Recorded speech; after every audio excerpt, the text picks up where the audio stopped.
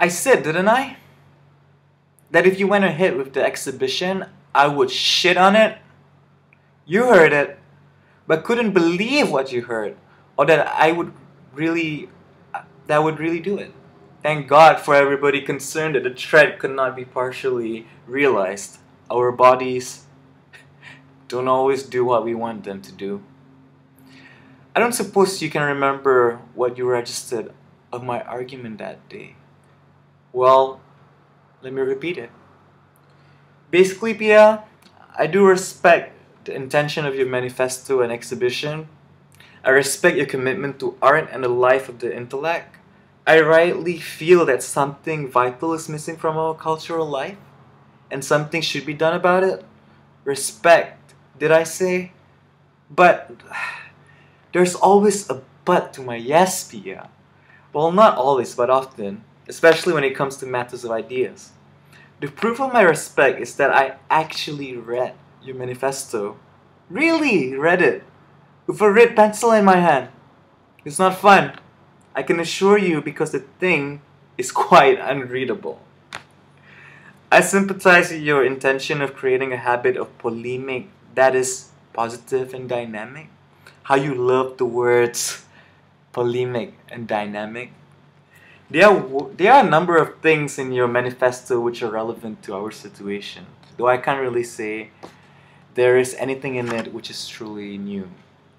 I support in particular your appeal to our artists and our writers that they should be more aware of the rich cultural and philosophical traditions of Asia and their relevance to the perennial needs of man. It is ironical that this Asia-centric business was got going by Westerners, and there is a danger that it will become a mere fad if it hasn't already become one, as it has in the West. I also agree with you that many of our writers are not aware of the implication of the idioms of modernism they use in their works. But this doesn't mean I agree with your call that they should all be as articulate as you are in matters of theory and polemics. I don't see any reason why all painters must be expected to theorize or engaged in polemics. If a painter like Latif Muhyiddin, for example, is content with just painting, he should be left alone to do what he does best. It's good enough that they can articulate on canvas without having to be articulate on the typewriter as well. But if they can, of course we would like them to do so. I appreciate your intention, but I wasn't happy with the tone, the manner, and certain other things about both the manifesto and the exhibition. My little act of protest was a gesture that was clear in motivation, but not without ambiguity. A number of factors provoked me to do it. I won't deny the mischievous side of me had a hand in it. The exhibitionist in me, too, no doubt. But believe me, these are not decisive factors. Do you really think I would balachokan maruah, sully myself or prostitute my self-respect just for a joke? You've got to be joking, Pia! Among the major things the act set out to do was to test a central premise to your manifesto, as well as to protest against what I saw as pretentious, contradictory, and false. I was prepared to do this, although I was quite conscious of the risks I was taking. Among the risks was the likelihood of the act being completely misunderstood, seen as an anti-intellectual buffoonery, perhaps even hooliganism. I was prepared to take risk in the name of common sense and for the sake of genuine intellectuality and true spiritual values. There is an element of bullying in the rhetoric of your manifesto, a juvenile sort of bullying, and embarrassing in its excess of self-consciousness and solemn protestations. I will also decide what being mystical in nature. Who are you trying to impress, Pia, with your capital letters and your exclamation marks? Yourself? Those who have some idea of true mystical insight might just wonder if you know what you are talking about. They might feel mystical if not something one or one's art can just decide to be.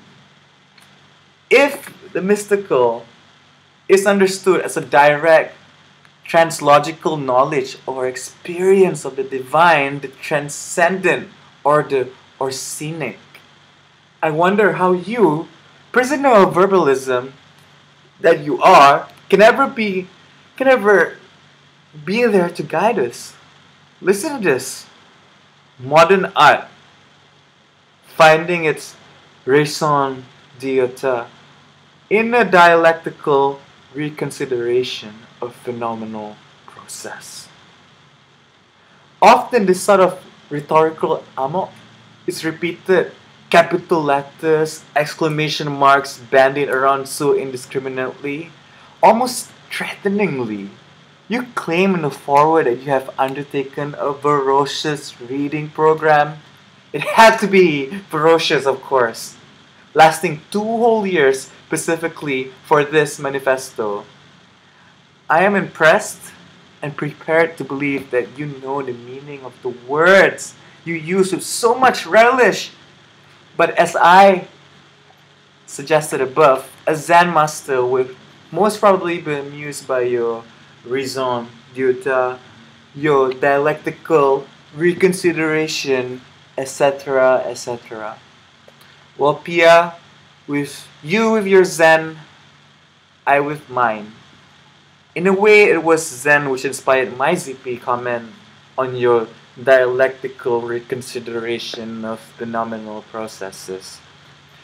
I can't really say I knew what kind of reaction to expect. Shock from the majority of those presently obvious.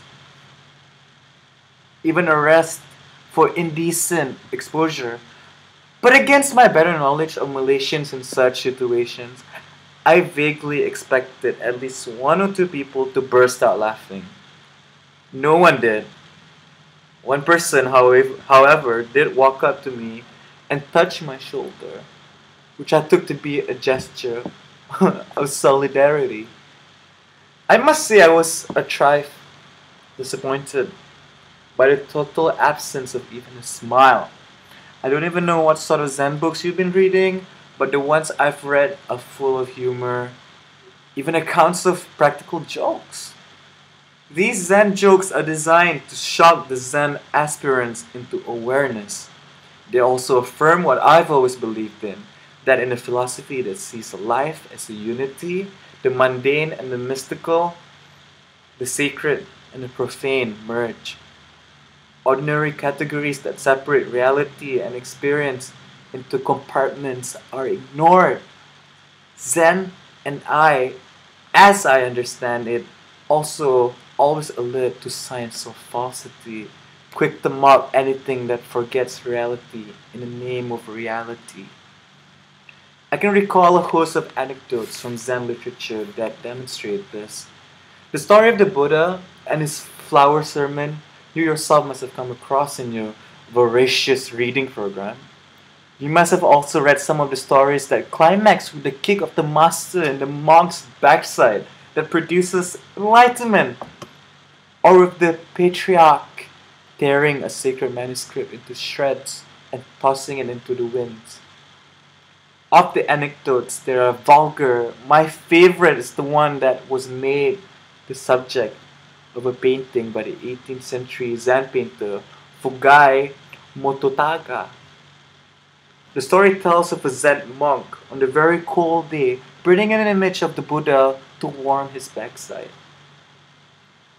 When reprimanded by a fellow monk who was shocked by the act of sacrilege, the first monk said, tongue-in-cheek, that he was burning the image to obtain sarira,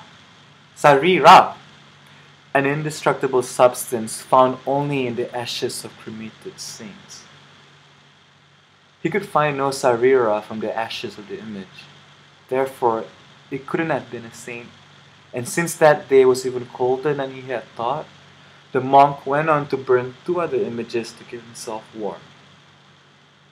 So Pia, like the flower sermon of the Buddha, like the kick of the Zen master that produced enlightenment in the earnest seeker, and like the burning of the image of the saint to warm one's bum on a cold, wintry day, my Kurang Ajar act as an opening of your exhibition was designed to shock you into enlightenment about some homely truth concerning art and reality. What could be more concrete, more ordinary, and at the same time mystical in the sense of revealing the essence of phenomenal processes, that the processes of our own body, such as pissing and shitting, that we do every day, at least I do, I don't know about you.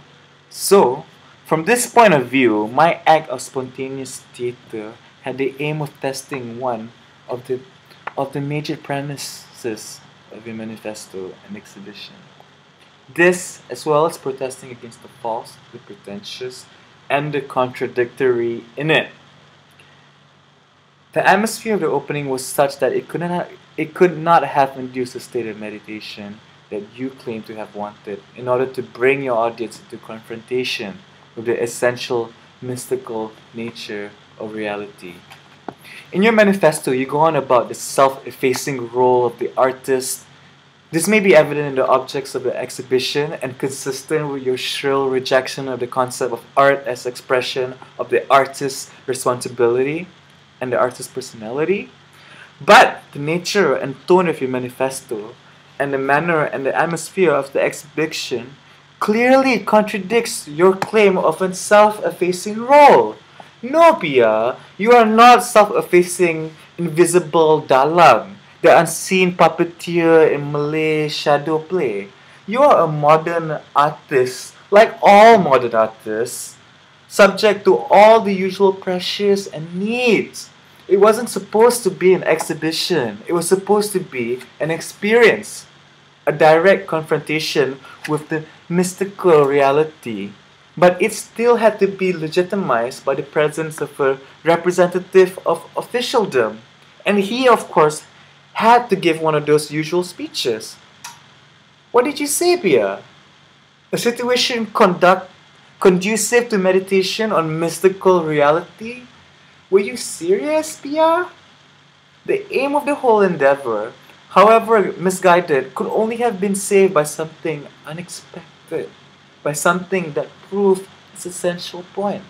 However clouded by confusion and pretension, virtually in the teeth of its arrogance. The act of mine was something unexpected. So, Pia, you should have been thankful to me for pissing on your sacred text that morning in Sudut Penulis. John Cage, whom you seem to admire, would certainly have appreciated my gesture. Cage, also influenced by Zen, at least has got the essential message, that incredible philosophy, and is never solemn. The critic Virgil Thompson, an admirer of Cage, once described a Cage concert in New York in 1958 as cartoon comedy. One recalls Marcel Duchamp, a one-time Dadaist, saying, "Humor is a thing of great dignity." Our local guru of the performing arts, theatre critic Christian Jit, who is so dazzled by your rhetoric, affirms your proud claim to be, together with your collaborator Sulaiman Isa, savage innocence. Sorry, Pia, innocence you certainly are, but savage? Far from it. Innocence in the way you get so terribly excited like a kid with new toys over newly discovered notions that are already dated elsewhere, but far from savage in your understanding and ability to deal with reality with a small r. Actually, Pia, your concept of art seems to me to be ambivalent, if not confused. Your manifesto suggests that you were set out to do in the exhibition was an art, direct confrontation with reality, but also art Thus, words like we are approaching art. If your aim was to bring us into direct confrontation with reality, why confrontation and not simply experience? Say, I, in my simplicity of mind, would like to ask if that is your aim. Why talk about art at all? If you really don't want to have anything to do with art, have the guts to say so. In that case, you needn't have dragged all the so-called found objects into pseudopanulis. It seems you are not that certain you don't want to have anything to do with art. You still want to cling to that word, however supposedly radical your concept of art may be. What exactly is your function, Pia? If I want to experience reality directly, to meditate on the mystical dimension behind ordinary objects and experiences, why shouldn't I do it in my own form? In my own free form? Manifestos, free from boring speeches by cultural bureaucrats. In short, free from Piyadasas of this world. Why on earth would I buy experience from you? The person buying my work will really be buying an actual experience, not an artifact, says Redza Piyadasa. I remember Jasper John saying, what makes something art is it being placed in the context of art. My agreement with John's hangs on that something. Context is important, tradition is important, the complex of intellectual assumption is important. That's why anti-art only works by reference to art. But not everything that is dragged into the context of art and draped in custom-made theory can be considered art. I don't agree with Cage, whom you follow so slavishly, that art and reality, life are the same. Art is based on reality, perhaps even feeds on reality. But art and reality are not identical. If we truly value reality, life, we cannot possibly confuse the two. But art can deepen and widen our consciousness of a reality that's multidimensional. To perform this function, art needs form. But it must be stressed that the concept of form meant here is not static or rigid. The important thing to realize is that art cannot run away from form. The literary and art critic Harold Rosenberg once reminded artists and writers, formlessness is simply another look, and a temporary one at that. In time, organization shows through the most chaotic surface. Pia, you want art, but how confused you are about what art is. You want reality, but how innocent you are about reality. Reality? Just remember the rainbow arc of my piss. The fountain of life that affirms and celebrates the unity of reality. The vulgar and the refined. The bawdy and spiritual. The profane and the sacred.